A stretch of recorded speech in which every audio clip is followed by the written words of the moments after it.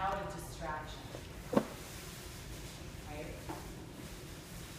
When you allow yourself to spend some time, quality time in silence,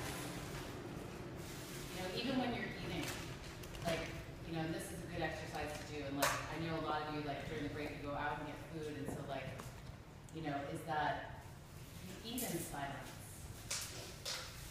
Most of us don't eat in silence. We're doing something else, like we're on our computer, or we're watching television, or we're talking to somebody, or we're eating as we walk down the street, right? Like, we are just in constant motion all the time. So when I asked you that question earlier, are you stressed? All of you should say, yes, I am, actually, because all of those things that you're doing are stressing you out, whether you're conscious of it or not conscious of it. And it will eventually catch up to you. A lot of you are very young in here, and so, like, you might not be feeling the effects of that now, but cumulatively over time, you may, and your body may start to actually break down, if you don't already have a mental breakdown, right? Like, that's what will start to occur. So it's hugely vital for us to take space and time during the course of our day to actually shut off and shut down and be still and be silent and get rid of all the distraction that's there. Because then when you come out of that space of being still and being silent, you're much more present, you're much more aware. The words that you choose to speak become much more purposeful and intentional and present. And then, how was it not having eye contact? Was that weird? Was that hard? Some of you it was weird, some of you it was hard. But can you see how distracted we are just even through our vision? Right? Because our senses, which are really important, are on overload. We're overstimulated through our sensory system. So when we're overstimulated through the sensory system, we can't meditate. First of all, we can't even concentrate. There's no way you can meditate. And chances of you going beyond that are probably really minimal. So like, those are the steps, right? In the sutras, he maps out for you these 8 limbs. And before you can even begin to concentrate, there's something called pratyahara that I mentioned earlier. If you started to read about that in the sutras, it means withdrawal of the senses. So how do you do that? How do you withdraw your senses? How you withdraw your senses is by stopping overstimulating your senses. Like doing that small little exercise that I had you do. Or when you do a restorative practice, you put an eye bag or wrap your head or something where you're actually, and it may actually require you to physically block your senses. Bless you. Bless you. Right. And we all get these allergies and things like that too, right? Which is just an over buildup of stress and toxicity. Not good, bad, or right or wrong. It's just, this is what your environment has become, actually. And so it's probably even more important now that we learn how to do some of these practices than it ever was before. We're living in a very different time. And most of you in this room live also in a city. And with city living comes more stress, actually. not less stress, more stress. You all chose to live here, right? Right, right. So you have to ask yourself that question. Well, you know, so you have less. You have an even greater responsibility to yourself to slow down. Right? Okay. Chrissy talked about the nervous system with you. Yeah? Okay, so what do you remember? Talked about the sympathetic and parasympathetic nervous system? Chrissy? With you? Yes. Yes? Okay. What do you remember? What is the sympathetic nervous system? Fight or flight. Fight or flight. Okay, so what does that mean? With your adrenal. Right? Okay, well basically what it means is that your body is in a chronic state of overload. Okay? Which is where many of you are, even though you don't know it. Many of you are operating via your sympathetic nervous system. This part of the nervous system is really important because it is the part of the nervous system that makes you react to really dangerous situations, right? So what would be a really dangerous situation that you would want your nervous system to kick in and react to? Car. Right, okay, a car, like you step out into the street, car is coming or a bus is coming, and you better hope that your nervous system kicks in and gets you out of the way, okay? When that happens, what occurs internally when that happens? Your blood pressure goes up, right? Your adrenals, like you're like in a sort of like an overload of stimulation to your system. Okay? And other things, like what happens is that the blood in your body now goes from the, for example, like the blood that's like, in and around the organs, the small intestine, kidneys, things like that, it now goes from there out to the extremities. Okay? So what's happening when you're in a really traumatic, stressful situation like that, you have to react really quickly. Your body builds up its endurance through that built-in system and basically pools all of your energy to your extremities so that you can hightail it out of that situation. So all of the energy that would have been used for other things now is being used for something else. Does everybody get that? Okay. So if you're constantly in that state, what do you think is going to occur over time?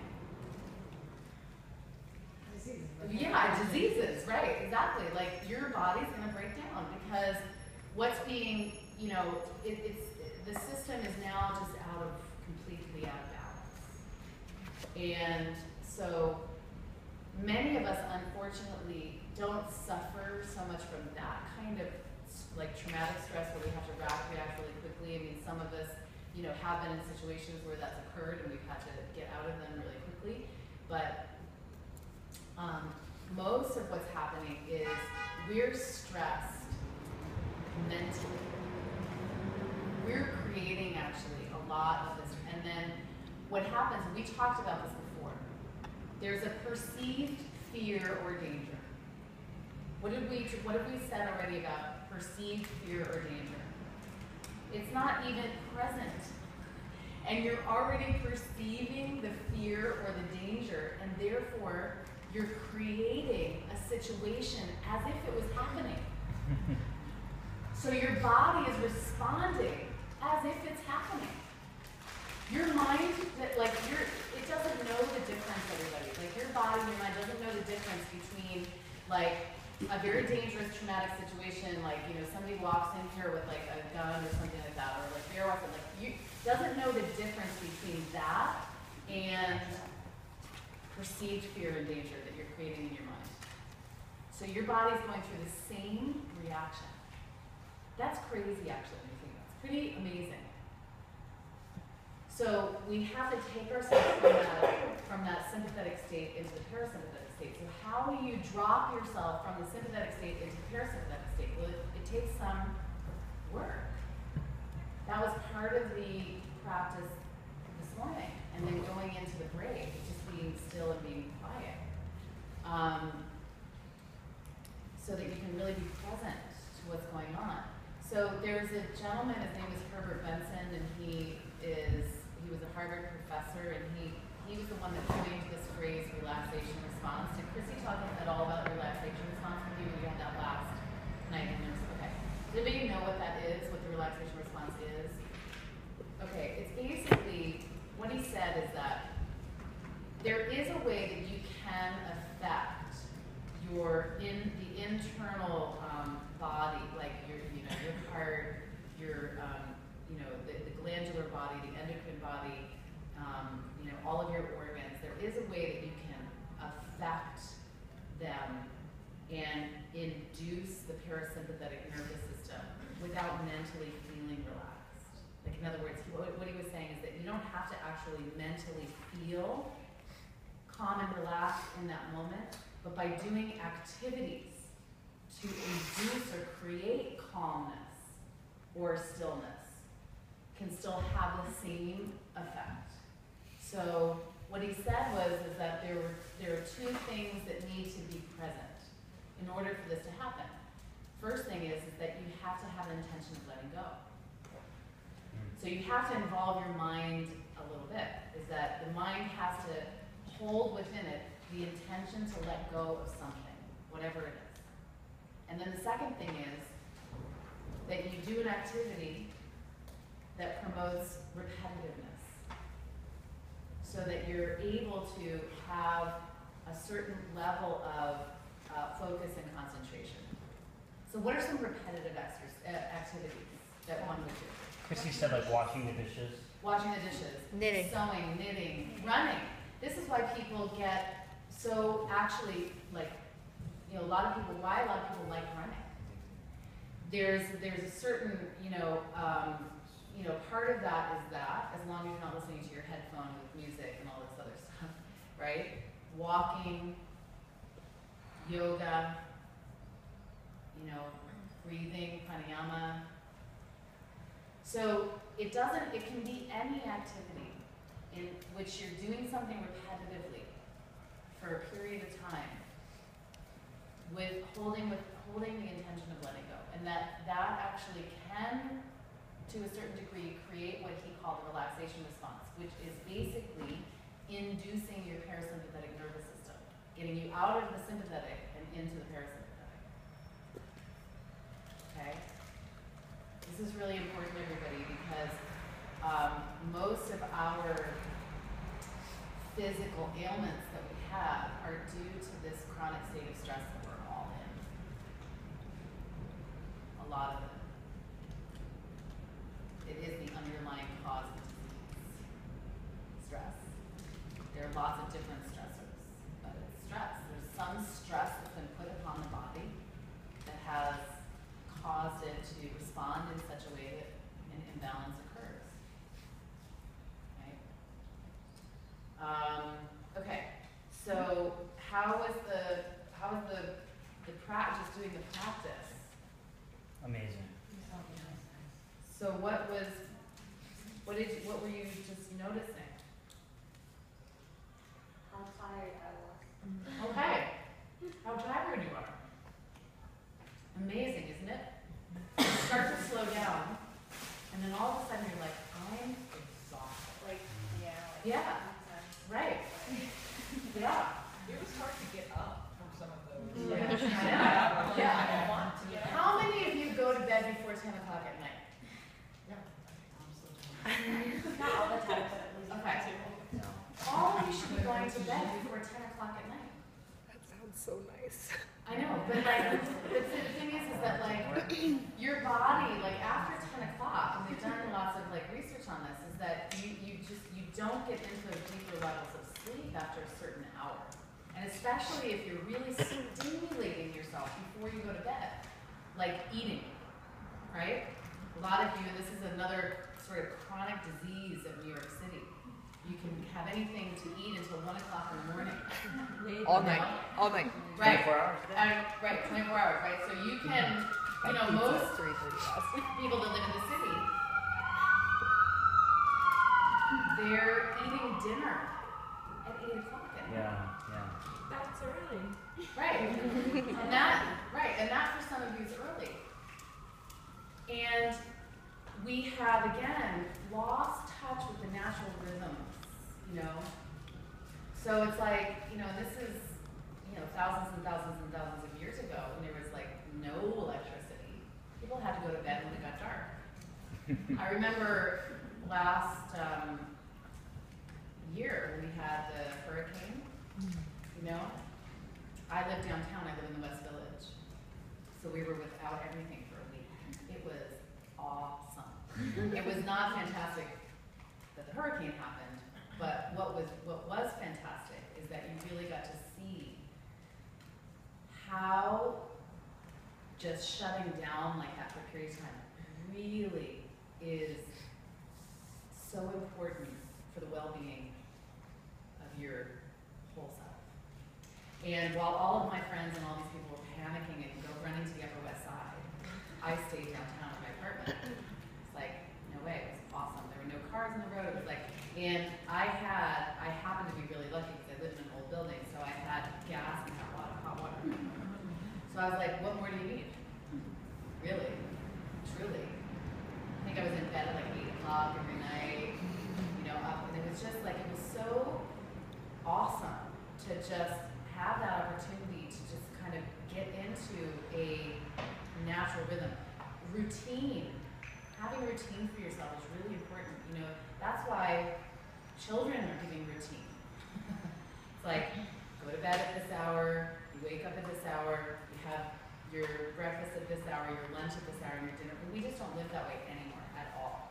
Hardly. We've gotten so out of routine, and so that has created stress. Because one day we eat at 8 o'clock at night, and then the next day we eat at 10:30, or then we eat at 6, or we eat at, we're all over the place with that. And also, unfortunately, our Western society has created this dynamic of, you know, workaholics, where you're just at work until 7, 8, doesn't matter, like whatever, you know what I mean? Whatever the boss demands of you to do, you're there. There's no more like 9 to 5 job anymore. It doesn't exist. The 9 to 5 job is like out the door. That doesn't exist anymore. Unless is there anybody that you have that kind of situation for you? I work in the clinics, as soon as the clinic. Okay, all right. Okay, that's good. Yeah, I was gonna say like medical clinics, things like that. You know, have maybe more of like a regular schedule. But your typical corporate jobs or retail or you know, forget the restaurant business. You know what I mean? Crazy. Yeah. Plus the fact that like we always have to be accessible to our computers means that even if you do have a 9 to 5, if you're checking your still on email call. till 11:30, it's like your brain never Right. gets a break like it Right. used to. But like, unless you're a surgeon that works in the emergency room, that really has to be on call. What are you on call for? Right. Do you know what I mean? Like, unless you're, how many of you are surgeons that work in the emergency room that literally have to be on call? Okay, so then what are you on call for? That you have to check your emails until midnight, or go on Facebook, or whatever it is that you're doing, right? Or, I know there's a few people, I think that Yes. you work with Asia, unfortunately, you're. Okay. So you work with other countries that, yeah, okay, then, right, and that makes it hard, that makes your day different, okay, when you're working with other countries, yeah. You're working on a deal and someone tells you that it's closing tomorrow and it's only 24 hours to get 48 hours worth of work done. Yeah, it's amazing the amount of pressure that we live under, isn't it? So this is what I'm talking about, you are stressed out because your environment is putting so much pressure on you. And unfortunately, many of us don't have the courage or the strength to say, No. no, sorry, that deal will have to close with somebody else, not me. Do you know what I mean? And then you're like, no job tomorrow. Right. So, you know, but like, it's just amazing what we have created for ourselves. unfortunate, actually, that we've created that. Like, there's so much impatience, you know? And that impatience has given rise to chronic stress in our society. So, if we choose to live in a city, and if we choose to be in jobs that require and demand certain things, then you people especially have to figure out how to give yourself a break and find space within that, you know, because sometimes it's just can't be helped, right? Sometimes it just can't be helped. It's like a mother that just has a newborn baby that gets 2 hours of sleep every night for like 6 months or whatever. Do you know what I mean? Sometimes there are certain situations for a period of time that just can't be helped, where you're going to be exhausted and you're putting out more than you're receiving. But that can't continue for too long, because if it continues for too long, you will become sick, right? So it's okay if there's a period in your life that is where you're working a lot. For like, you know, I have periods like that where I'm, you know, teaching a lot, I'm working a lot, and then I have periods where I take off, you know? So it's necessary, everybody, to really consider that for yourselves. You know, and people really, they don't think of it in terms of how that kind of ongoing stress is affecting them until one day they wake up and they're sick, really sick. They're like, how did that happen? You know? Yeah. You know what's challenging? Like, I just started working at this job, and yeah, the hours are fine because the clinic was only open so long, but I think just we have such limited resources, and I feel like everyone's always on overdrive. And I'm sure anyone who's been working for a while like is in a similar position. I'm just new to it, and I think that even if, say, I was able to figure out this balance and say, okay, this is kind of what's working for me, this is what doesn't, and I'm trying to like establish that for myself while I'm there. It's like you're still surrounded by people who don't, and maybe they do understand it, but they're also struggling with it. And I feel like what's unfortunate is that like most of us kind of just accept that there's a certain level of stress everyone's going to be at, and that's just the way it is. And I think that's what I find really challenging. Like, how do you, even if you figure that out for yourself, and I know that's the most important thing, how do you apply that in your daily environment? I guess when you're surrounded by people who, even if they may understand that, they kind of accept what's going on as what it is, and that's not going to change. Yeah. Yeah, it's like, unfortunately, like, you're kind of, well, you do have choices. You're never a victim to anything. You only think you are, but you're really not. Like, there's a lot you can do to change your circumstances and change your environment. But when you work in certain places where the people around you don't maybe follow the same principle, or, right, there's just sort of this, like, acceptance that this is just the way it is, right? You know those people where it's just like, this is just the way it is. Can't change, you know, stressed out, you know, sad actually. When people really think that there's no choice in the matter, that they have any kind of effect in their own life.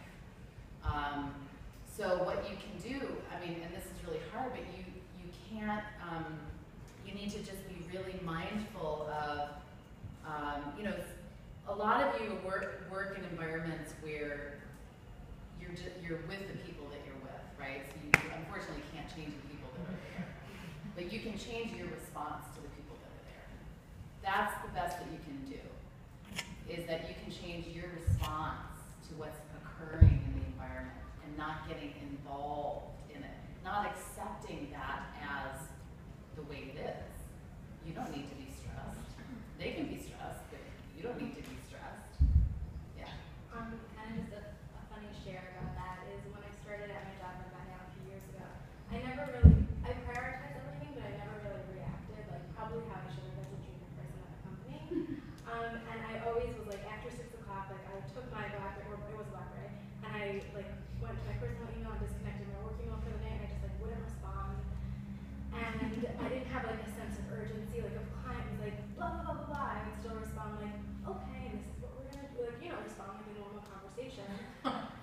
And in my first review, I remember my boss was like, Rachel, like she really is very protective of her personal time. Was like a thing in it. And you need a bigger sense of urgency with clients. And I never responded to that. Like I kind of took it and I was like, okay. And I just kept doing what I was doing, and now it's just what it is. And like everyone just accepts it, and I don't respond to emails over the weekend unless it's an emergency and something that really has to be dealt with. And So you created that. You didn't accept I that. Okay, good. Yeah, and Okay, that's a perfect example, everybody. That's awesome. Yeah. That's awesome that you did that. But that's awesome. That is a perfect example. You do not have to be victim to somebody else's agenda. You really don't. You know what I mean? And you may think, well, it's going to cost me my job, so what? That might not be the best environment or job for you to be in. And there are other jobs. And I know that you think, oh, no, that's not true because the economy is blah, blah, blah, blah, blah, blah, blah. No, there's plenty of money in this country. And there are plenty of things for you to do. Plenty. You know? So,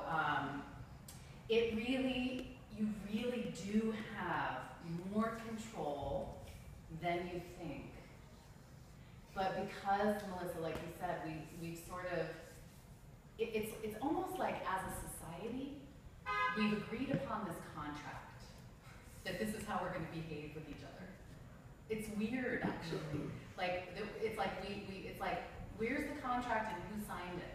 Do you know what I mean? It's like this is what it is. Like, because I'm sure when you got hired for that job, did they actually say like, well, here's the thing is that you need to respond to emails and phone times like after from 5 to 12, and like especially if it's an urgent or there's a deal that's being closed. It's unspoken. Like it's unspoken. Right. Okay. So then that means if it's unspoken, it's unspoken. Yeah. It's not written. You all think you have this black and white contract that's requiring you to behave in these ways that are just not helping you. Yeah. And it totally is societal. It Because is. if you look at other societies, there's not that. They don't function that way. Yeah. Europe's great. Siesta. You just, plans Yeah. change all the time. Electricity goes out all the time, so you can't do the internet. There's no fuel to do whatever your plans are. And people are very, very patient there. Except for me. That's what happens. Then you start traveling. I'm frustrated by that, but they're like, okay, well, we'll do this tomorrow, and then we'll go home because and there's no internet. I mean, there's no electricity a lot at night, so you just go to sleep. Right, exactly. Like, and they function very well. They function very You know what I mean? You go to India, you go to some of these other countries where it's just, and we are so impatient as Americans. It is ridiculous. And I'm a pretty patient person, but then I realized, having lived in New York as long as I've lived, for 18 years, and then I go sometimes traveling to these other places, I am so impatient. And I don't even know that I'm impatient, because it's just become a habit caused by my environment that I have complete control over. I remember going to India, and I traveled there like 13 years ago I was there for a month. I remember flying into Bombay, which is now Mumbai, fly into to Bombay, and my flight was canceled. And I mean, that happens, right? That's not even the funny part of the story. The funny part of the story is when I went out to ask them, oh, so somebody got no idea when the flight was going. It's like no control, there's no electricity. Don't know when it's going to come back on, basically. Do you know what I mean? They have no, it could be today, basically that's what they said to me. Could be today, it could be tomorrow. Could be today. Just kind of like, whatever. You know what I mean? Like, what's your problem? So I was like, great, okay, so, right, and but this is, and then I remember I was in Croatia for like a month, and first of all, people take off the whole month of August. A lot of European countries, it's like nothing happens in August. It's like vacation. It is like the whole month is like off, right? Some of you that are from other countries, you know this, right? And then also, like 5 o'clock, everything shuts down. You cannot get anything after 5. It's like done. People are having their little tea, their coffee, you know, whatever it is that they're doing. It's like life, you know, work happens between these hours. Play and leisure happen between these hours. And rest happens between these hours. We have no more rest, and we have no more play and leisure. We're just all work. We've lost the play and the leisure. Like, when was the last time you just played? Yoga yesterday. As a kid. Yoga yesterday? Okay, good. Yeah. Okay, so that was like a playful practice. But it's, you know, like played games or like played a sport or whatever it was, or just anything that really brings you pleasure. Because when you have those things in your life that really bring you satisfaction and pleasure, they lower your stress levels. It's important to laugh. It's important to play, to laugh, to have fun, to allow space and time for leisure, because it lowers your stress levels. But most of us walk around like this. You know? Like, have you ever really looked at the faces of New Yorkers? Like, you can tell when somebody's like European or like, you know, like a tourist or something, like healthy. You know, and then you look at the people that like live here, and it's like, you know, and they're pushing and shoving and like what, you know, it's like unbelievable, you know? Yeah. I had a really hard time today in Yeah. restorative practice. Yeah, good. Because I was very impatient whenever we're like spending a good amount of time in a pose. Like I'm like I can't stay there. Like I felt like impulses to get up and like to not stay in that pose. Yeah. What can we But do? that's okay. You're not alone. I guarantee you, there's other people in here hiding that have had that experience, and they're just not like coming clean about it. And even if you didn't have that experience today, I'm sure there's been times where you've had that experience where you're just like, can we get on with it already? Can we move on? Like, this is so not important. It's your life. This is important. This is your life. You know, it's just practice. It's just practice. And it'll come and go. Like, there'll be days where you'll have that kind of reaction. There's not some other days where you won't, hopefully, but it's just a matter of practice. But it's really good that you have that experience, because it just brought to the light the impatience that's there. And that's okay. That's okay. You know, it's because when you start to slow down, it brings to the surface what's there. Anger, impatience, fear, sadness, grief. Whatever it is, when you slow down, it brings to the surface the very thing that you need to look at. Wow, a lot of impatience, you know, or wow, a lot of anger that's there, or there's a lot of sadness that's there.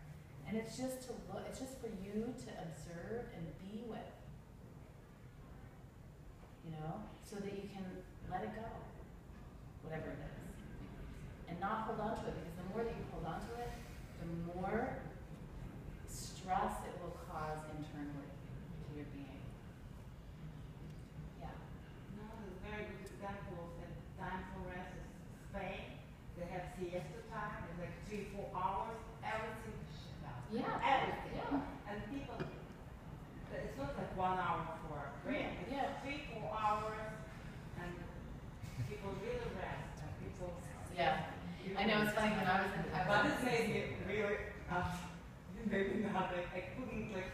Yeah, of course. Like, Yeah, it's I was in Mallorca for a while, and I traveled around a lot, in case you didn't get that. So I was there, and I remember being there, and it was like between the hours of like, I don't know, it's like 1 and 5 or something. Yeah, Everything's closed, you know, and then they don't even reopen again until like 6, 7 or something like o'clock at night, and then like the cafe, like dinner, like, you know, the restaurants and things like that are open.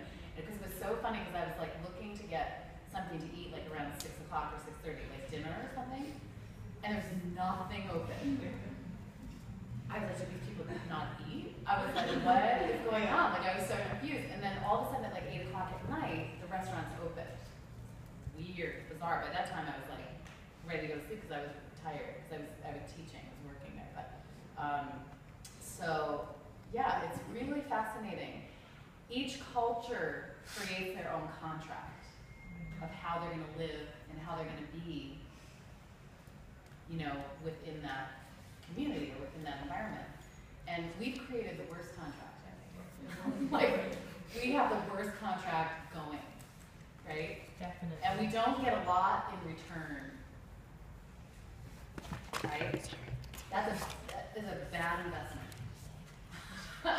Like, Yeah. for what you're putting out, you're not getting a whole lot back on your investment. So we have to learn how to have that balance, what we're putting out and what we're receiving back.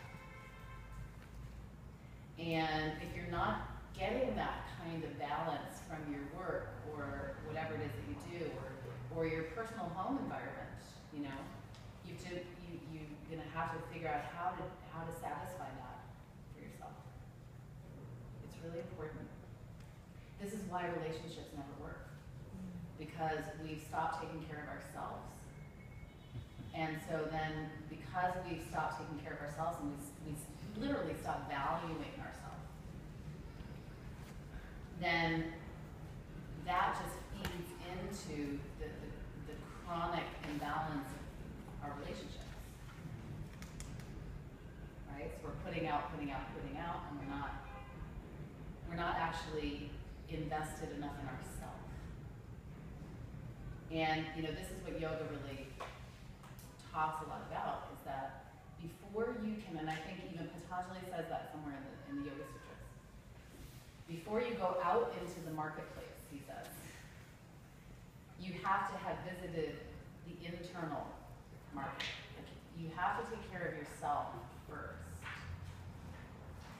That value and worth of the self has to really be satisfied and fulfilled before you can have any balanced relationship.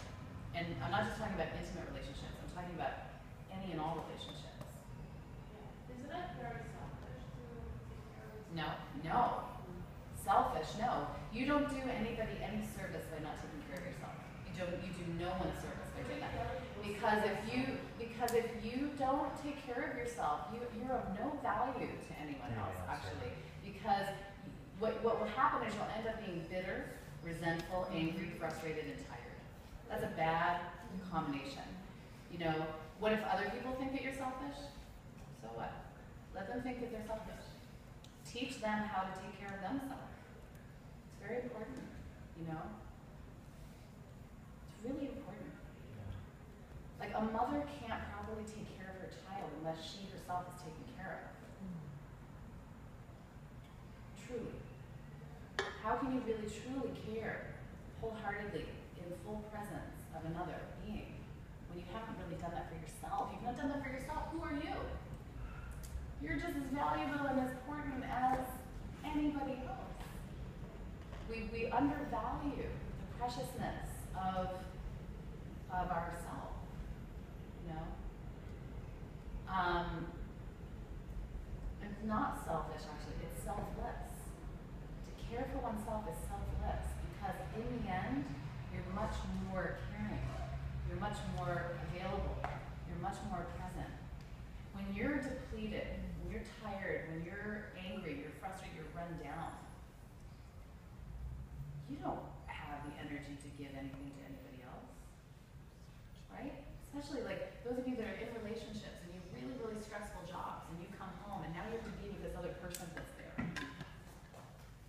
And you're tired and and the last thing that you want to do is be with that other person. Right? Because you're exhausted. You have no energy. So some things, you know, it's important to look at for yourself. So this has to become a huge part of our life. You know, ways in which we de-stress. And you know, physical asana practice that's, we've been doing really, really intense practices, and to a certain degree, those are very de-stressing in one way, but then there's this other component of actual real rest, like where you're really resting, really relaxing, and doing restorative yoga, or whatever it is that is restful to you and for you. Like, how do you take care of yourself right now? Like, somebody share, like, some ways in which you self-care, take care of yourself. I try to wake up early and meditate before I go to work, and it really helps me to stay calmer during the day. Sometimes, actually, though, it does the opposite because I sacrifice sleep for it, and then it's like, now I'm even more tired, and so sometimes it really helps, though. Okay. What else? I practice music either before I go to bed or when I wake up. You do what? Practice music, I sing. You sing? Oh, great. So I make it a point to practice. Like I try to make it a point to practice every day or every other day. And that makes you feel really good. Yeah, because I mean, I wouldn't want to be doing anything else at that moment, you know. So I try to make a point to do that instead of putting on the news or something else. Okay, good. Lilia, what about you? Not responding to Not responding to emails. Text messages, emails. after a certain hour. Great. Everybody could use that practice. Yeah. Pedicures. Pedicures. Yes. I love pedicures too. I like taking baths too. That's one of my favorite things, especially going into this time of year. What else? I do some sort of reading of philosophy, and often after husband and I get in bed, we would talk about what during our day we'll be grateful for. That's lovely. I like that. Yeah. Two things. I have a gratitude list with a bunch of friends. So we just write what we're grateful for. And then the other thing I do is what helps. It's like the other thing is sometimes I find myself in my head. So whenever I'm like walking the office or walking, I have like a list of people that are favorites. I just call them. So then I have a conversation with them about whatever if they pick up about whatever's going on in their life. Great. What other things do you do? What physical things do you do to take care of yourself? Huh? Dancing. Dancing. Yeah. I would do a little bit early so I can walk everywhere. Walking. Yeah. Walking is great. Yeah, by yourself. Yeah. Yeah, this, without any music or sometimes maybe music, you know. I love, sometimes I used to live near Central Park, and I love just going into the park and just walking around the park, like everyone's going, you know, or around the reservoir. But now I live down here, so now I go over to the Hudson, along the water, which is also, so nice. You know, I love to just walk, up and down, do things like that. What other things do you do to take care of yourself? I try to eat foods that only have high nutritional value. Good. Me too. Yeah. That's really, really important, because whatever goes in, is affecting you. And I say that, on all levels, mentally, emotionally, energetically, and then physically, Yeah. I make a point to take a lunch every day, even though I know they don't like it. And I take lunch by myself. They don't like you taking a lunch every day? They don't like me leaving the office every day. Your work? I push it to an hour every day. That's my New York State right. So I'm taking it, and I go by myself because I want to be able to close my eyes, to just think, to rest. I'm not interested in taking lunch with people and having to talk and just How long have you been at this job? This job, 6 months. 6 months. Have you always done that? Pretty much. So what do I've they always say to made you? a point What do they been. do? When you take that Sometimes time? I'll get a text message from my boss, when are you coming back? Or I'll get an email from it, when you get back in, I need to talk to you about this. Okay. So here's the thing, this kind of bounces off really of what you were saying, is that people aren't always gonna like what you do. When you give them, I know. Do you know what I mean? People are not always gonna like what you do.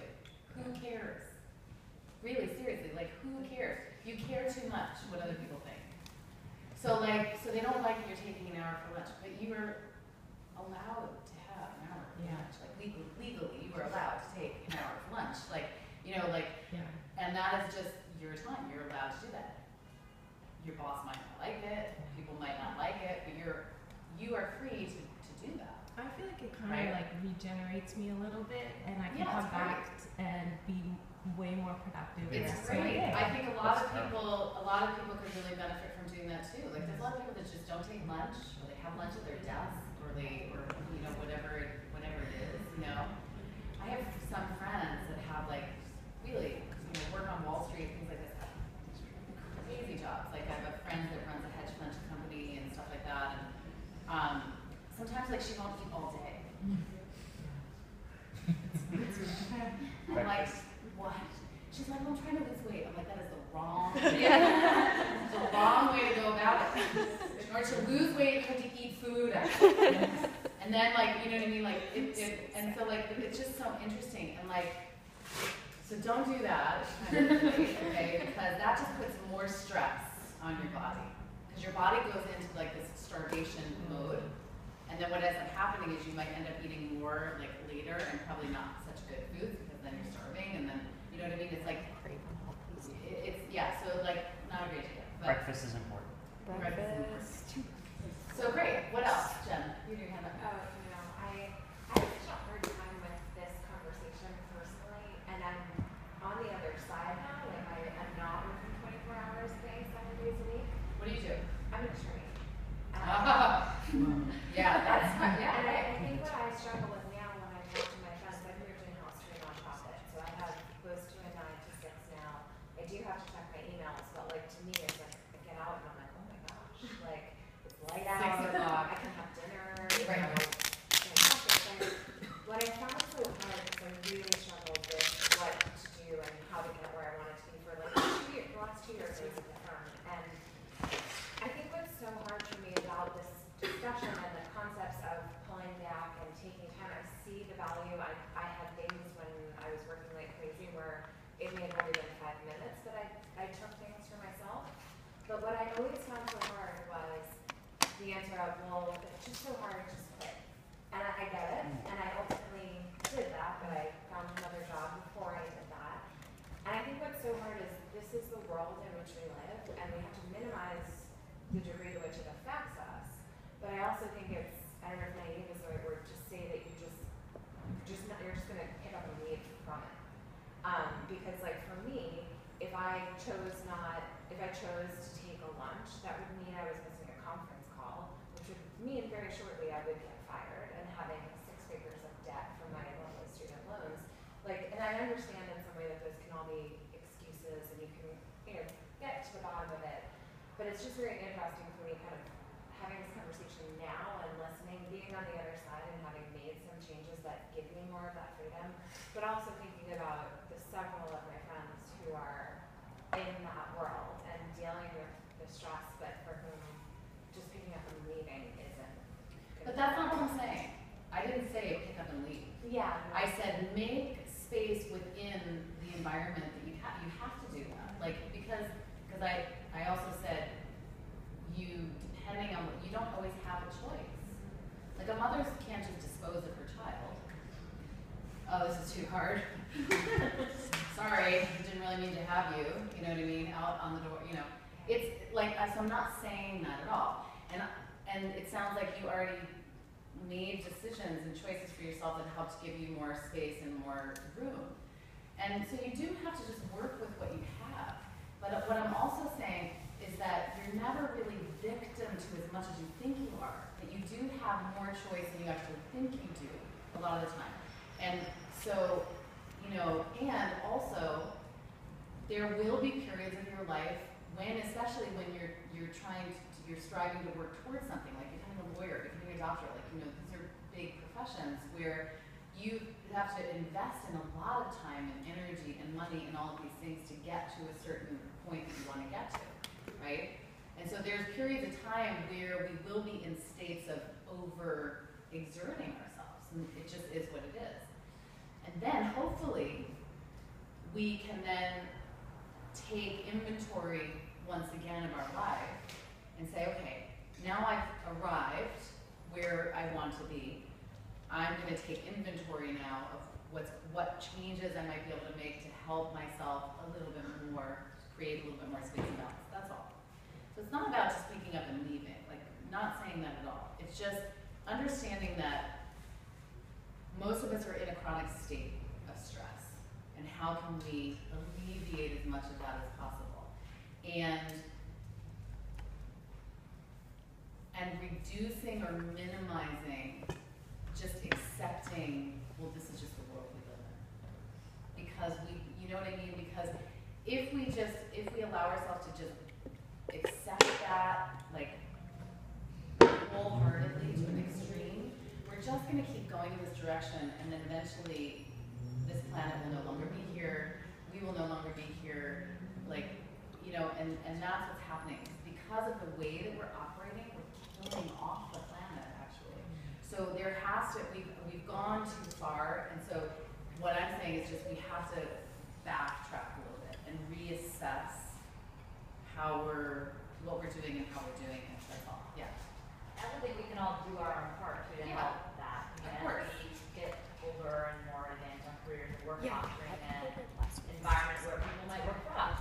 You know, always like create that space for the people around you to sort of feel like it's okay to take a lunch, or, you know, I remember I had a boss, the first time I had a boss that said, use every one of your vacation days. Like, I don't want to hear at the end of the year that you had any left. And I was like, that is a great mentor. Like, that's what we all should be striving for, to have that kind of role model in our lives, like encourage us to go find that space.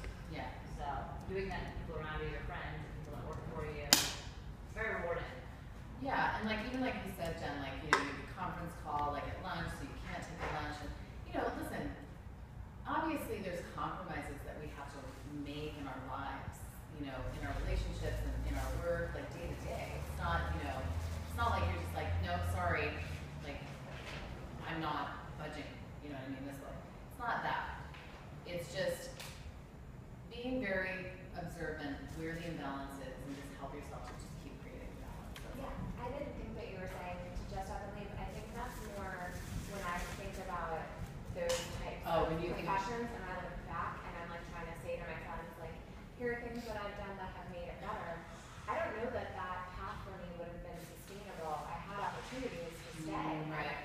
It was a pure, you know, right turn in my career that I absolutely wanted to make to leave.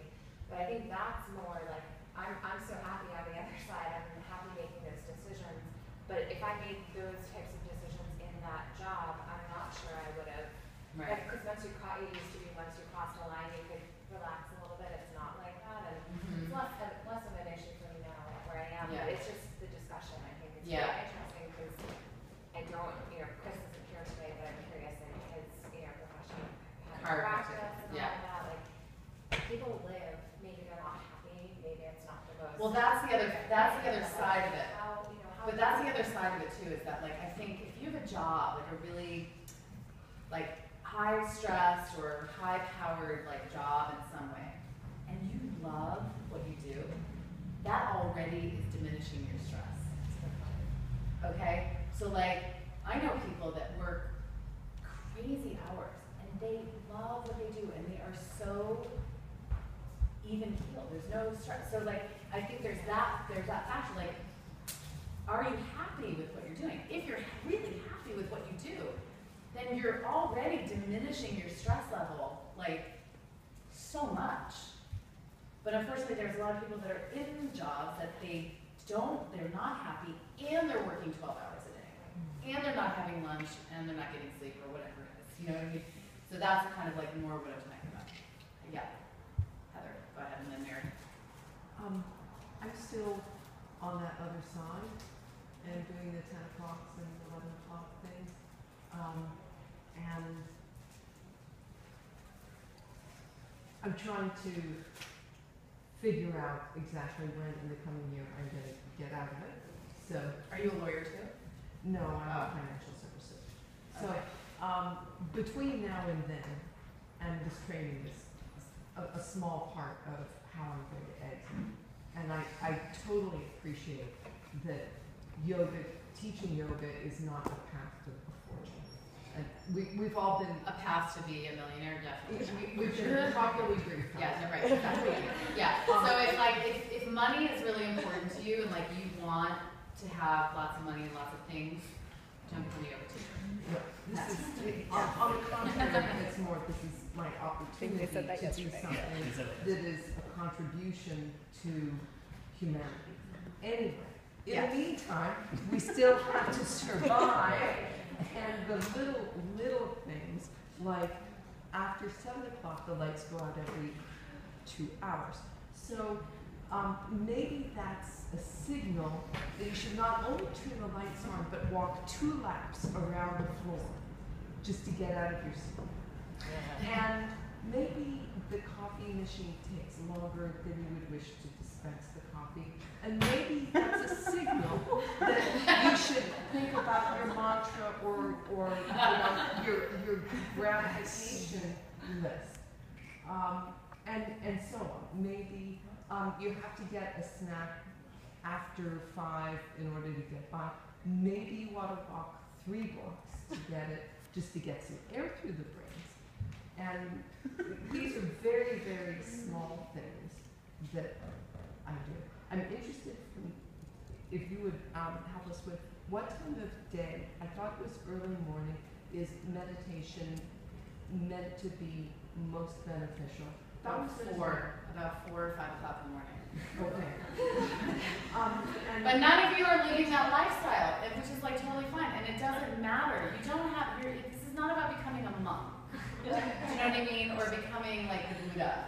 Like this is not like, you know, you are all doing whatever you do in your lives because that's what you want to do, right? And it's perfect and it's great. I happen to be incredibly fortunate, and I know, you know, I'm sure Alyssa too, is that I started, you know, she doesn't even know what I'm talking about.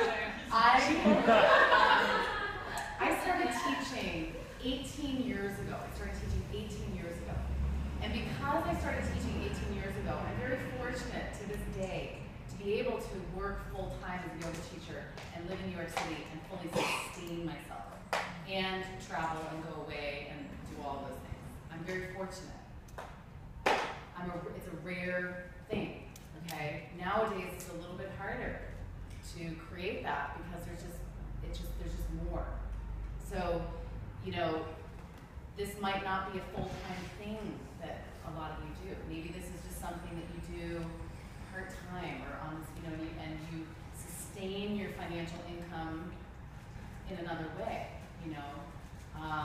But I'm not saying that it's not possible to do what I do or what Elizabeth does, or you know. But how long have you been teaching? 14 years, right? Okay, so I never had a real job. Never had a real job, neither did I. So, yeah, I never worked like behind a desk, and I don't ever plan to. But that was just my, you know, my experience, my life. But it was also an opportune time for that to happen. That's all. It is still possible for you to create that and do that. It's just a little bit more challenging now than it was. That's all. What were we going to say, Mary? Oh, I think it's also too just about appeasing one's guilt and finding that balance, because not only is it just work. You know, I have a child in the 5th grade in New York City public schools. There are 2 to 3 fundraisers every month. Yeah. I mean, there are neurotic mothers emailing me at all hours of the night. You know, gimme, volunteer. You have to just pick and choose what you're going to do, and that's just with family as well as you know, the neurotic mothers that you have to say you can do. And allow yourself time to do what you have to do. Totally. Yeah, absolutely, everybody. You have to pick and choose your battles. You know what I mean? It's like it's compromise, you know? But not feeling guilty. Not feeling guilty. Oh yeah, I know that world. I live in guilt a lot. I know what that is. Like it's not fun. You don't go there. It's like really, you know, I mean, there's nothing to feel guilty about, you know? It's like, and nobody can make you feel that way except for yourself. And like, you know, it's like offer your time as much as what feels good for you. And then reserve the rest to take care of what else do you need to take care of? Like you have a child, you know, your family, your job, you know, lots of things, you know. Yeah, one more and then we're gonna go on. Yeah. John Rutrosen, who has raised like billions and billions of dollars for charitable organizations, said only give as much as feels good. And like once it stops feeling good, you shouldn't be giving anymore because it's not Yeah. functional. Yeah, and it's not sustainable. It's not sustainable to constantly be giving. It's not sustainable. You will deplete your reserve. It's just not, you know what I mean? Like, I mean, just think about it. If you only had a certain amount of money in the bank and every day you gave like $1, at a certain point, you no longer have any money in the bank. You have to keep replenishing what is there. This is what I'm talking about in terms of yourself. You have to keep replenishing your own reserve, your own self, so that you can keep giving whatever it is that you give and that you do. Okay, yeah. Can I make a shameless plug for myself right now? A shameless what? Plug for Plug. myself. Do it, do it, do it. Okay, so not the business I was talking about, which is where I work. I also have a company called the Wellness Project in New York City, and we're a corporate wellness program, and we're dedicated to kind of promoting small changes that really help self-care.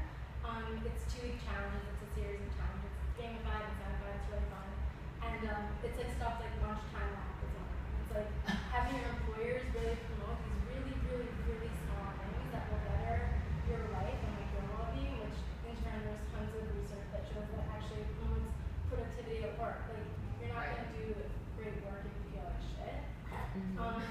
So that's my company. So if any of you guys work somewhere that you think like that would be a good fit for, or have friends at companies, we do a free 6-week trial, and it's like an awesome program, and people really seem to like it. That's cool. Yeah, Love that. It's really fun too. That's good. Nice Yeah. job. Nice work. Good, good. That's great. Yeah, it just looks too appropriate to know. Yeah, no, of course not. I mean, it's perfectly appropriate to what we're talking about, Yeah. you know? Okay, so on page 217 of your awesome manual, you have an overview of the relaxation response. This is something you're going to need to know for your in-class exam. So you're going to need to know what the sympathetic and the parasympathetic nervous system is, okay? So just make sure that you're really understanding the difference between those two, okay? We've only given you a handful of restorative poses or restorative asanas on this page because most of you, when you teach, when you go, if you're going to be teaching, you're teaching your classes, most of you are not going to be teaching full restorative classes. Like if you were going to become a restorative teacher, you would take a restorative teacher training program.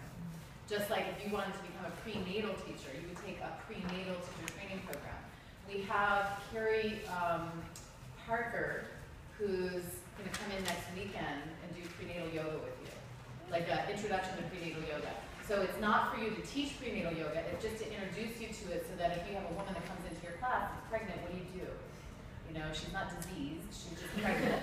So like, no, but you know what I mean? Like a lot of people freak out. Like a lot of people, they're like, oh my God, what do I do? Like, it's not that big of a deal.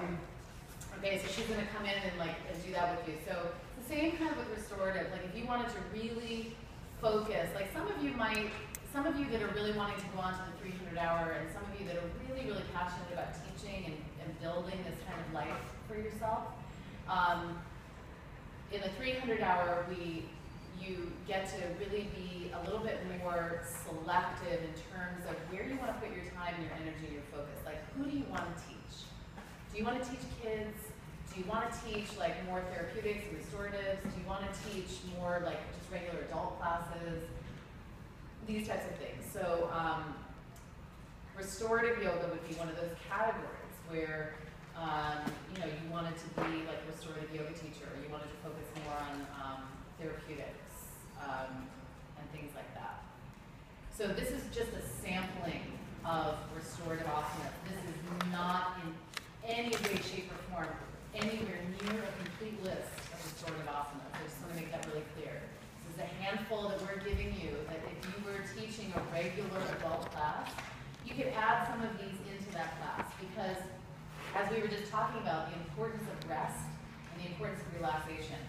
So we already have something built in, which is Shavasana, but unfortunately nowadays Shavasana gets cut to about 30 to 60 seconds in the class, and like teachers aren't really even giving full Shavasana. So your Shavasana at the end should be anywhere from 3 to 5 minutes. At least 3 to 5 minutes for Shavasana at the end of every class, for sure. And then on top of that, you could add some of these restorative asanas at the end of your class, at the beginning of your class. It's just, that's what this is for, okay? Not to teach a full restorative class, but just to add some restorative poses into your sequence, yeah. Question about Shavasana. I Yeah. think we were talking about it before, and someone mentioned that true Shavasana starts after 20 minutes. After 20 minutes? Yeah. I don't know. Who said that? Chrissy. Chrissy Carter? Possible. I mean, I think scientifically they, really discovered that in order for the nervous system and all different levels of the body to really relax, it's like when you go to sleep at night, how long does it actually take the body to go into that very deep state of sleep, I don't know what the time is, but, So, for example, to give a private practice to someone, how long will be Shavasana? If you're private. If you're not limited in time. If you're not limited in time, give them as much as you can. I mean, 20 minutes is a lot. 20 minutes is a lot. Like, that's a lot for somebody to do on a regular basis. Like, I mean, if you're a teacher teaching a private or you're teaching, it also just depends on what does the person need. If the person really needs to, like, de-stress and chill out, then I would say, yeah, do 20 minutes of Shavasana with them. But if, no one's going to do 20 minutes. That's really hard to do 20 minutes of Shavasana. I would say the most, it's true. Can you imagine just sitting there in some apartment? I know. That'd be great. Yeah. $60 for this. Well, also because Just like lay you're down. not going to be like, also like you're not going to be talking to them the whole time. They're going to be resting there. So it's like, that's something they can do on their own. You don't need to do that. 5 minutes. Well, no, like 5 minutes. 5 minutes is good. 5 minutes is a good amount. And then if you want to do 10 minutes, that's good. I also I've done classes where having put your legs on the wall for 5 minutes and then Shavasana. Yes, That's nice. exactly. So that's kind of like what I'm talking about here is that you could do like 3 minutes of Viparita Karani with your legs up the wall, and then you could do 3 minutes in Supta Baddha Konasana, and then you could do 3 minutes in Shavasana. Kind of like what I did with you. We only did a handful of restorative poses. Like we did Supta Baddha Konasana, then we did supported child's pose, then we did sort of a supported side twist, right? I'm just talking about the poses at the end, not in the chairs, right? And then we did sort of like a supported Setu Bandhasana with the blankets lying back, and then Shavasana with the blankets underneath the leg. That was all we did. And that was probably, that whole bit there was, I think, probably about 35 minutes or so that we did. How long were you holding us, when we were kind of doing this long hold? Well, I held you longer in those supine restoratives. Like I would say like some of them were 3-5 minutes. Yeah. So like it's funny, right? Because you think to yourself like, didn't feel like that long. So like it does go, yeah, no sense of time, which is good. In my hour-long restorative, I usually do 4 poses. Yeah. Shavasana. And then Shavasana, yeah. By the time they get in the poses, that usually takes a Takes couple some time. minutes for each one. Yeah. So you want to stay on there. So. Yeah, so generally, like when you do a restorative class, like you're only doing like a handful like of poses because it takes a while to set everybody up with the props and like get them in, and that takes time, and also you want to be able to have them be there for a substantial amount of time to get something out of it. In your teaching tools manual, you see this basic restorative sequence. This is a little bit too much, I think, actually. It's not the, I mean, this is from the Women's Book of Yoga and Health by Linda Sparrow and Patricia Walden, who's amazing. But this is kind of a lot. This is also very, what I wanted to like sort of point out to you here is that this is a very typical sort of like Iyengar basic restorative sequence. And it's really hard to look at this and really get the full understanding of this because you don't know what kind of props they're using. Do you know what I mean? So like for example, you see down at the bottom there, Janu Shirshasana.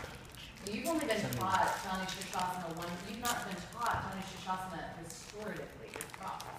We haven't done that with you. So like, just know that this is probably a bit, I mean, most Iyengar classes are 2 hours. Also, just keep that in mind. So, knowing that, this is probably fine for a 2-hour restorative class. But anything less than that, this would be too much. It's also really important, so you see they have headstand in there too. And you might be thinking to yourself, like, how and why? How is headstand in any remote way restorative? So, what do you think? Like, how would that be restorative, headstand? Blood pressure? Well, it's restorative, like, well, first of all, when you are actually, you know, strong enough to do headstand, or even something you've been practicing for a while, it does become restorative after a while, as well as shoulder stand, you know. But in the beginning, when you're first learning and you're not strong enough or flexible enough to do these inversions, it's not relaxing at all. So part of it is the pressure, right, on the head, but also there are ways that you can do these with a lot of support. Headstand. So you can do actually variations of Shirshasana. They just have Shirshasana. There's Shirshasana 1, which is this headstand, and Shirshasana 2, which is the tripod headstand. But there's numerous ways that you can do headstands supported on chairs, supported with blocks, where your head is actually not on the floor. We did it here. You did it here with Marie. 4 blocks on each side. Yeah. And also in Iyengar they have, you know, ropes on the walls where oftentimes you'll hang from the ropes upside down. Yeah, So you get the benefit of hanging upside down and being upside down without necessarily the weight on the head. So it's important for you to know basically that restorative yoga does not mean lying down and taking a nap all the time. Like it's not just about doing supine or prone poses, but you can actually do things in a restorative fashion that are, you know, things like inversions or standing poses and these sorts of things. Okay, do we have any questions about that? But I wouldn't take this restorative sequence here and then go and try to do it because, again, you don't know what kind of props are being used for this sequence. Like, just take the ones that are like the most basic, simple ones for today that you have that are in here and that we've given you the setups for, and then you'll eventually add to that, you know, as you go.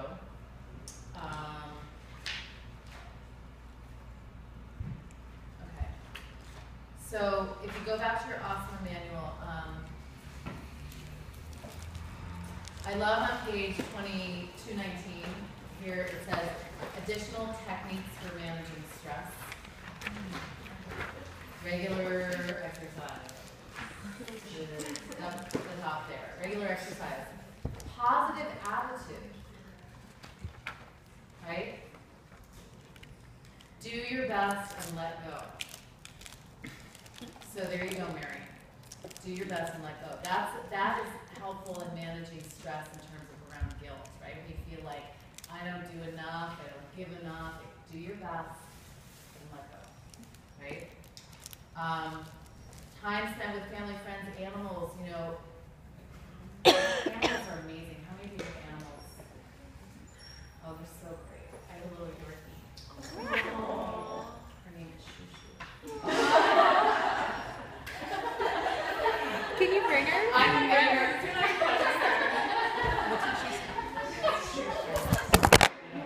My partner's friend. Okay, so like that's where that name came from. What does it mean? Shushu, it means my little or my precious. Oh. Yeah. My precious. Mon petit Shushu. Yeah. She's so cute. She's 10. She's like this big. She's very cute. Bring her. Yeah. Huh? Bring her. I know, I should bring her. She's so good. Animals, babies should be on that list. Yeah. I don't know. When they're sleeping babies. Should we have that on there? With and their good nourishment.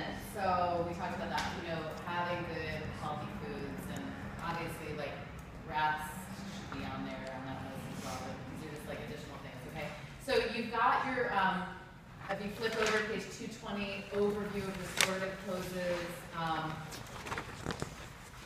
basic alignment principles, which is really important. You know, the eyes, throat, abdomen, and neck are relaxed, okay?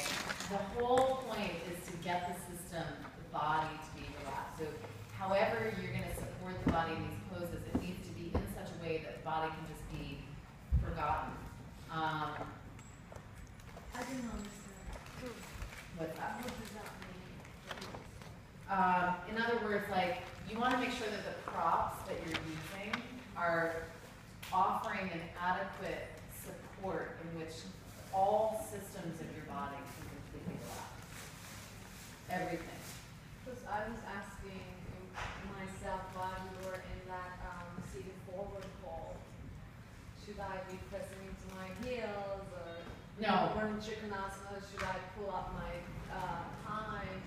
Yeah. No, so mostly in the restorative poses, it's not about doing any work, actually. It's really just about letting go.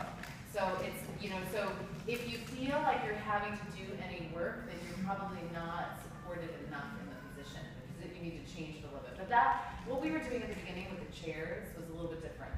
Oh. Okay, so that was not really a restorative practice per se. I just wanted to do a little series with some things in a chair to give you that experience. And also those of you that are going to be teaching privately, then you have a little bit sort of more in your repertoire in terms of, like, especially if you work with people that are older or not able to get on the floor and do certain things, and et cetera, yeah. You said earlier, as we started our practice, that many of your clients just need to understand how to get up off the floor. Mm-hmm. Could you, when the time is right, give us a few pointers on that? How to get up and down off the floor. Down. Yeah. Yeah. Well, part of it is just increasing their flexibility and strengthening their balance through certain movements, and then it becomes more approachable and more accessible to get up and down off the floor. Do they use props in the meantime?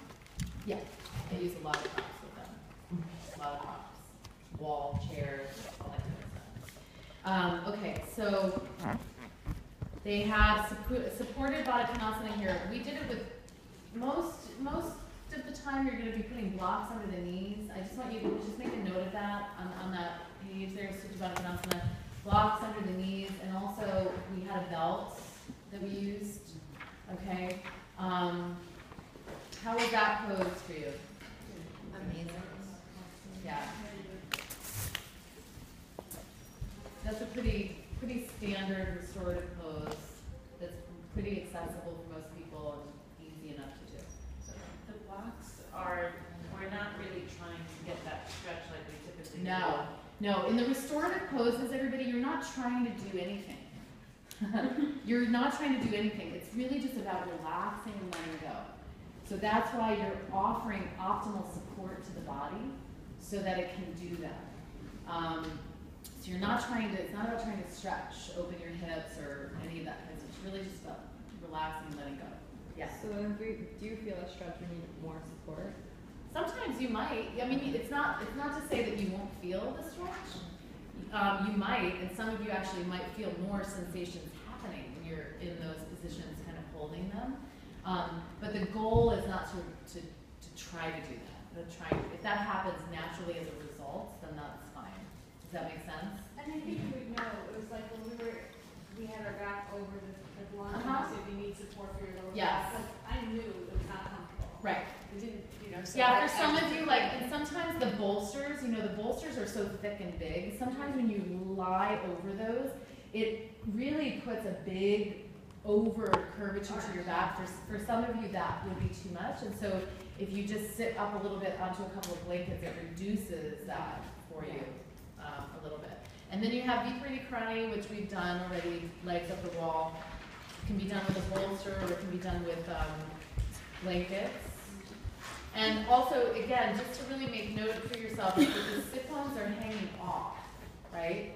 of that. So it's the lower back and the sacrum that's supported, but your tailbone and your sit bones are sort of hanging off the edge. And then on page 225, you have supported Settubandha Sarvangasana. There are actually numerous variations of supported bridge pose. This is one, and this is the one that I did with you today, just because it's in your manual, so I wanted to do that with you. So we took those two blankets, like lengthwise, vertically on your mat, you lied back and belted your arms. That felt good. Yeah, I love that one. In this picture, they're showing with the arms like that, which is also fine, or just down by your side. Okay, and it's not showing with the belt. I think the belt is nice because what it does is it keeps everything just kind of in the center, and it just allows your sacrum and your back to release a little bit more, as opposed to just letting your legs splay apart. And then lastly, you have Shavasana there without any props.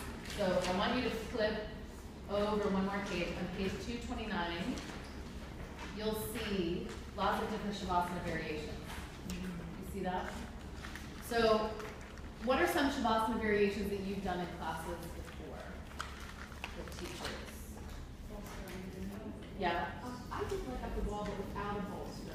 Would that not have been Shavasana? No, that's not Shavasana. That's Viparita Karani. If your legs are up the wall, that's something else. But like Shavasana, like, so bolster under your legs or blankets under your legs.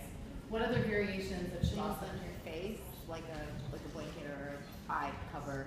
Yeah, so we were talking about that too. It's really nice to have, to kind of black out the, that would just be adding something, not necessarily like a variation, but what else? I did a little bit of a variation with you at the end of the chair series, putting the legs up onto a chair. Okay. So that would be very similar to putting the legs on a bolster or on blankets, which is a little bit higher. What about things under your knees, like with your legs, like your knees on blocks, like that, it's open? No, just like anything with the legs. You mean like straight, okay, straight out, got it. yeah. What else?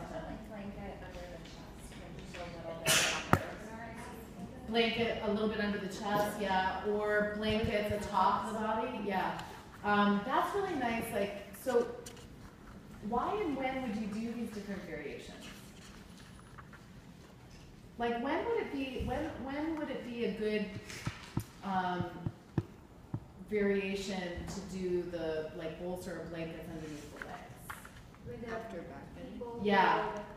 After a lot of, people that have lower back, it's difficult for them to lie down with not being able to relax their lower back. But if you did a big back bending class or series, after a lot of back bending, it's nice to support under the legs a little bit. Okay? If you've done a lot of standing poses or things like that, it's nice to weight the body a little bit, or also maybe elevate the legs a little bit more, like on a chair or something like that. I would say if you do a really heavy standing pose practice, what I would do is 3 minutes of Viparita Karani with the legs up the wall, and then lie down in Shavasana. Because if you do a lot on your legs, like in a class, it's nice to invert the legs. Especially if you didn't do an inversion, it's good to invert the legs. Is legs up on the chair similar to legs up on the wall? No, not really, because it's not a total inversion. Yeah. So here's just some other examples. There's a prone example down at the bottom, lying on the abdomen. We teach that in hot, and sometimes it's easier to just let go in that pose because your body's facing it. For some reason, a lot of people find it easier to just get heavy in there. Their abdomens on the floor. Yeah, I don't know why people seem to like it. It's an interesting thing to try. What they're saying here is that this is especially good for people that have tight lumbar muscles, as the blanket support underneath the abdomen supports the visceral organs to move toward the back waist. This pressure then widens the lower back muscles. This Shavasana is very soothing for anxiety. Interesting. As the front body is protected. I think that's why.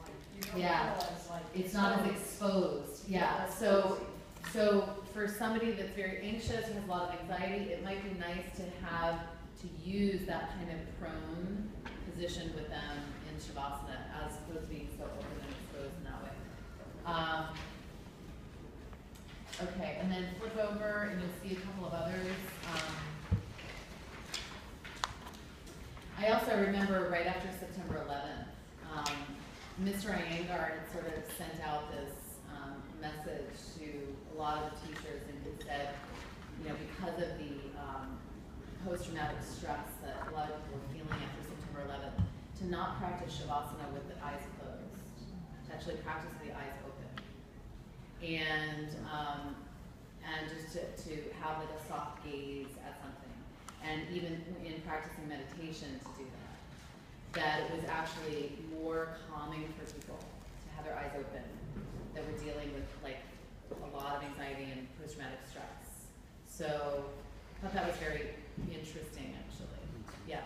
My yoga teacher, he teaches deep relaxation techniques with Savasana, and it's like 8 minutes long, and he kind of brings you through this like deep, like inward process. But anyone who has any kind of any form of depression, whether it's severe or not severe, or he like strongly advises them to not do it. And he actually had a client who would come to his house and had some type of depression, and brought him to a deep relaxation technique, and they took him to the hospital. So he like freaked out. Yeah. So it's, I mean, it's like it's like a no joke. You know, Yeah. So. Yeah. Yeah. I mean, it's really good to know what people are dealing with. You know, when you're, and this is the unfortunate thing about teaching a large group of people, because you don't actually know what's going on with people. You don't have any sense of really what's going on with people unless you ask, unless you talk to them, you have like a relationship with them, or you're teaching them privately. Those are good things to know, you know. So these are just some other examples. You see this feet on the chair, feet up against the wall. So that's like a little bit more kind of grounding as well. Also, sandbags are really nice too to use. Like, you know, putting sandbags on the legs or sandbags on the hands. Like if any of you have ever had that done before. We unfortunately don't have a ton of them at the studio, so we don't use them like a lot, but they're really great to use. They get used in Iyengar yoga a lot. Sandbags on the legs or? Sandbags on the legs, like when you like here, or sandbags like on your hands. Like it's just like a really, and we can put them on the shoulder, yeah, as long as it doesn't feel too like congested on the chest, but like it's so nice to just have that weight. And sometimes when I've had access to sandbags, it's really nice in Vipriti Karani. You put your legs at the wall, put sandbags on your feet, and just like the weight of the legs just really release into the hip. Also, like in child's pose, like putting weight on the sacrum, like in a forward bend, is really nice. It's like getting adjustment, right? It's like getting an adjustment. Yeah. Well, it's like the weight aspect really helps the body to release and relax a little bit more deeply. Okay. All right, and then just really quickly, just flip over to page 234. This is sort of like they're giving you this little sequence here for women that are on their menstrual cycle. This is a good sequence for going with the flow. Yeah, that's it. But you know what? It's like this is another chronic problem in our society. Is so many women have menstrual problems, fertility and menstrual problems. You know, stress. So like this is also a really this is just a good practice for women on their cycle. If you practice Iyengar yoga, also Ashtanga yoga, like there's some methods of practice where you don't practice in your period at all, nothing, because it's like you're sort of defeating the purpose of what's happening physically and physiologically. You know, because you should actually not be increasing your activity, but slowing down your activity at that point. Because that's the natural thing that's occurring in your body. It's like when you're when you're on your menstrual cycle, it's like, first of all, your blood pressure is increasing, and also the blood is actually, you know, everything is moving down and out. And so by increasing your level of activity, you actually stop and prohibit that process a little bit. And especially women that have any kind of, you know, menstrual, like, you know, endometrial problems, endometriosis, like, you know, or any kind of problem with their cycle, should really take care to not be too hyperactive during that time. And use that as an opportunity to do a restorative practice. Like, there's your out, women. Once a month for 3 to 4 days doing restorative yoga during that time you have your period. Like, why not? It can't hurt, it can only help, you know? So it's, you know, just a good thing to think about. Yes? It's funny to hear that. I don't know if anyone else experienced this, like when they were in grade school, but people trying to get out of gym class, like, oh, I don't feel good, I don't feel good. And the gym teacher always would say, oh, well, this will help you. You know, the physical activity will help you. Yeah. Not really. Well, just laying down, like, not, you know, not. But it's not laying down. Like, if you look at all these positions, like, some light movement. Yeah. But I'm talking about, like, you're not doing, like, 10 sun salutations. You're not going to kickboxing or, like, running 5 miles. Like, yeah, some light activity is fine. And, like, a lot of these positions are very, like, it's like where you're opening, like, All of them are like that, like the pelvis down is like below and the chest up. Yeah. All positions are. And then the forward bending is just pacifying the, you know, the kidneys and the adrenals and all of that. But, okay. So any questions with the restorative kind of idea? So this is not to teach a restorative class. This is just to add some restorative poses into your sequence to give you that kind of information. If you wanted to teach restoratives, you'd have to do a full training. And if you want to experience a full restorative class and you haven't, go and do a restorative class. Yeah. I went to a restorative class where the teacher was talking about colors, and I don't know if you're familiar with this, Elizabeth, but she had you thinking about a color, and the color was going through your body, and it was so long ago I don't remember the details. And she would have it, you know, somehow enter one side of your body and maybe go through and come out the other, or just focus in your head for a while, the color blue. Was it the chakras? Was she using like the chakra system? That might have been. It's like a form of pranic. Okay, that might have been it. Well, next weekend actually you're gonna learn about that. Okay. Next weekend you're gonna have all of your specialty topics. Next weekend's gonna be a really nice weekend for you because it's not about collecting a lot of, none of that stuff that you're gonna be tested on next weekend. You're gonna have a lecture on Ayurveda, the subtle body, subtle energetic bodies, which includes the chakra system, and then prenatal yoga.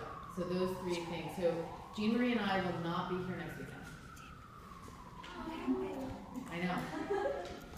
Because there's other teachers coming in to teach you. It'll be kind of nice because you'll get to